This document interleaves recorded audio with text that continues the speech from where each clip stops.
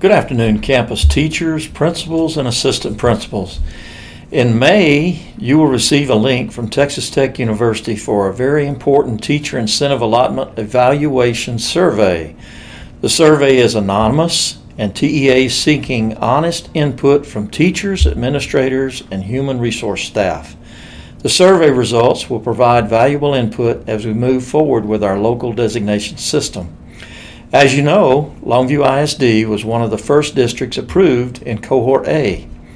Please view this short 3-minute guide to the teacher incentive allotment. Welcome to the 3-minute guide to the teacher incentive allotment. The teacher incentive allotment has the following goals for the teaching profession. First, to reward effective teaching. Second, to retain effective teachers in the classroom. Third, to recruit effective teachers into the profession. And finally, to ensure that our effective teachers are at the schools where they are needed the most. House Bill 3 established 3 levels of designations: recognized, exemplary, and master. Teachers can earn designations in 2 ways. The first is by obtaining a national board certification, which may qualify a teacher for recognized designation. The second is through a school system's approved local designation system. Approved designation systems may designate teachers as recognized, exemplary, and master. These designations are valid for 5 years. Designations can generate annual allotment funding for the employing school system. Each designation starts with a base amount. For recognized, it is $3,000, for exemplary, it is $6,000, and for master, it is $12,000. The allotment funding increases depending on a campus's rural status and school's socioeconomic need, with higher allotment funding generated at rural and high-needs campuses. For a teacher to earn a designation or generate allotment funding, they need to be employed as a teacher for at least a creditable year of service, which is at least full-time for 1 semester or part-time for a year, and also have an active standard or lifetime Texas teacher certification. The school system receives the generated allotment funding and is required to spend the funds meeting statute. Statute states that at least 90% must be used for compensation of teachers employed at the campus where the designated teacher works, and up to 10% can be used for costs associated with supporting the local designation system or to support teachers in obtaining designations. If a teacher chooses to move to a new campus or district, the designation and the allotment will travel with the teacher to the new district. The allotment will be recalculated based on the new district's rural status and school's socioeconomic need. Districts who want to be approved for a local teacher designation system will need to develop and implement a system based on teacher observation and student growth. The state's role will be to approve district systems based on their validity and reliability.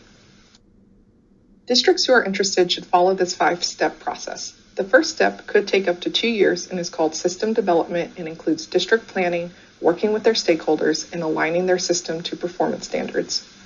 When districts have completed this step, they may submit their application to TEA for review. Upon approval of their application, districts may begin their data capture year. This year represents the year that they are implementing their system and capturing the teacher observation and student growth data. This year also represents a district's cohort letter. For example, the first data capture year was 2018-2019 and represents cohort A. After capturing their data, the next step is for the district to submit their data to Texas Tech University for data validation. TEA will then review the outcomes of the data validation and the application to determine final approval. If approved, district designations will be approved and they can begin to receive allotment funding.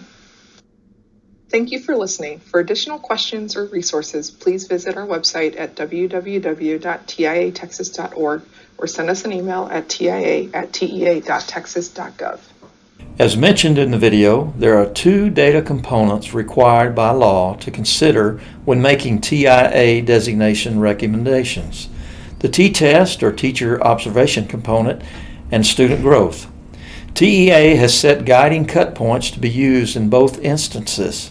However, since Longview ISD has been paying incentive pay since 2013, we were given a 2-year grace period during which we are allowed to consider only the student growth component when recommending teachers for designation. This matches our LIFT or Longview Incentive for Teachers qualification criteria, which allows us to mesh the 2 programs together, giving teachers excellent opportunities for bonus compensation. Longview ISD's local designation system involves 3 phases of implementation. Phase 1 has been successfully implemented. Teachers of grades 4 through EOC STAR-tested subject areas were eligible for consideration for TIA designations based on student growth. Across our charter partner campuses, we currently have 52 teachers that have earned designations, receiving payouts totaling over $600,000. Additional designees will be revealed within the next week or two, increasing our total to close to 100.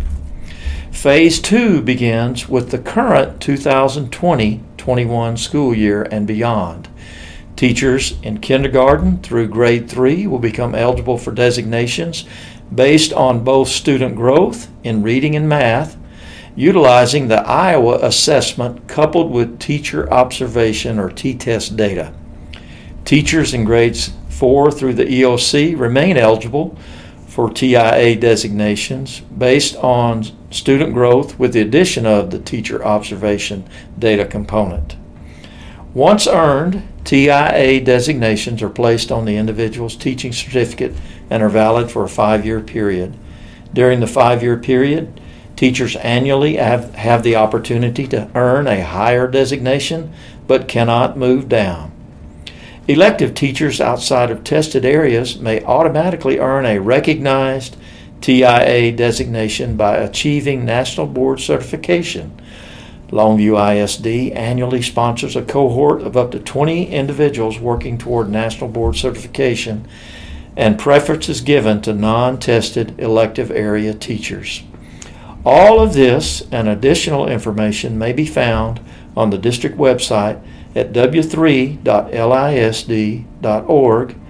Click on the District tab, followed by the Teacher Incentive Allotment. I hope you found this presentation informative, and I urge you to complete the TIA survey that will be coming soon. Questions may be emailed to Chief Human Resource Officer John York at jyork@lisd.org. That's jyork@lisd.org. Or you may call my extension at 2291 in the HR department. Thank you.